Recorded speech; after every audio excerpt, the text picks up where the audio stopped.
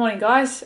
So I worked till 2 yesterday, or today, this morning, and ended up getting to sleep by about 3, waking up at 10. I actually feel really good, and I feel really good knowing I'm, like, even though I'm getting no time to relax before work, I feel good knowing I'm heading to work, and touch wood, if I don't do any overtime, I'll be finishing at 9 p.m. So that's a good feeling. I'm leaving for work in like 10 minutes. I woke up, meditated for 10 minutes, felt amazing. Did my ankle rehab, which only actually takes about 5 minutes. So I've been slacking and only doing it once a day, and I'm going to start being strict with myself and doing it twice a day because it actually is feeling a lot better, and it's feeling like I'm getting a lot more mobility in my ankle.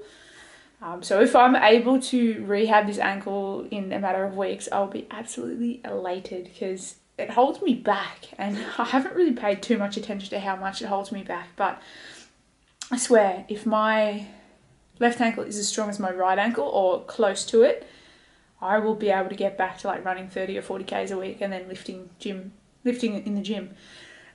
So that's the exciting thing about the thought of leaving CrossFit, because I love running for my cardio. I love running anaerobically. I love running aerobically. And whenever I thought about getting fully into it, my goal was to do 5 CrossFit a week and 4 runs a week. I probably hit that maybe 1 time, 2 times in my whole time doing CrossFit, but it was always such a struggle because you did legs like pretty much every CrossFit session by doing like wall balls or front squats or air squats. So it was never optimal because I always had DOMs in my legs, whereas the training program I'm switching to now, I'm only in the gym 4 days a week, and only 2 of those days do I do my legs. So if I rehab my ankle and can run again, I'll be able to run on the days where I'm not doing my legs, not on the days after I do my legs, so I don't have DOMs and stuff like that. So I'll be able to run on the opposite sort of days so that I can get optimal running. Feels really good, feels like it's getting better and better every single day. And I'm just so grateful that I put the money in to get it solved. In reality, my ankle... Wait, what was I going to say? I just thought to myself, my mind went elsewhere. I replied to my accountant 2 days ago and he hasn't replied to me again.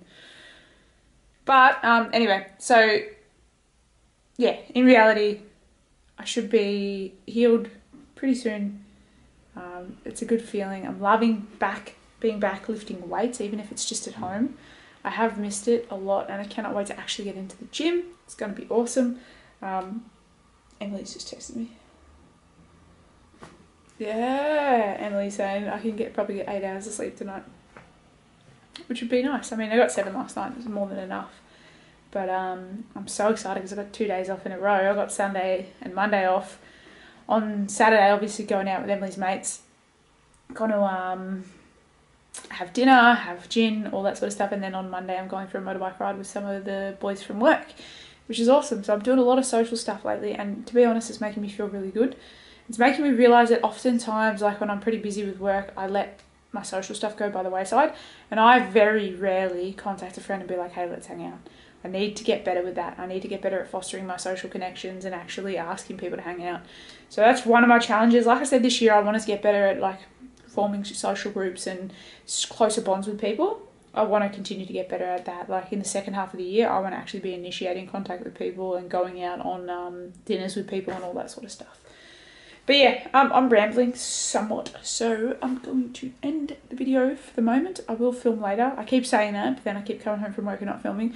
Having said that, I'm not coming home at 3 in the morning today, and Emily will still be awake because it's Friday night, and I should hopefully be home before 10 o'clock. Man, it's a good life. I feel good. Feel so fucking good. About the only thing that I could change at the moment is, like I've been saying, or like I said yesterday, I think it was, I'm not having my reds and greens. I'm going to have my reds and greens and go and buy fish oil again because I've been not doing either of those things. I need to do it again and have that be at my base. Like every single day I take those things no matter what. And I haven't been hydrating very well, so that's another goal for coming days, coming weeks. That was one great thing about the Live Hard program, which, by the way, I'll have to go on again eventually. It's June at the moment. I think I'll be going back on it in September. So I've got a couple of months of drinking whenever I want, eating whatever I want. I definitely won't be having bread rolls for the last 30 days of the Live Hard program. It's going to be really difficult. Anyway, I'm going to stop rambling. I've got to go to work, but I'll film more later. Hello guys. I don't know why I'm saying hello. I've already started the video. I'm home from work. It was a good day. Did an hour overtime. One more shift to go, and then it's my weekend. I get 2 days off in a row. Get to go out for gin and pasta tomorrow night. It's going to be an amazing day, and I really cannot wait to spend it with friends and with my family. So yeah, I don't really have much else to say. Fantastic day. I haven't had a genuinely bad day since beginning to meditate in the morning, so I want to perpetuate that. Which reminds me, I do have to start at 9 tomorrow. So I'm going to try and wake up maybe no later than about 7:30 so I can meditate before I leave for work.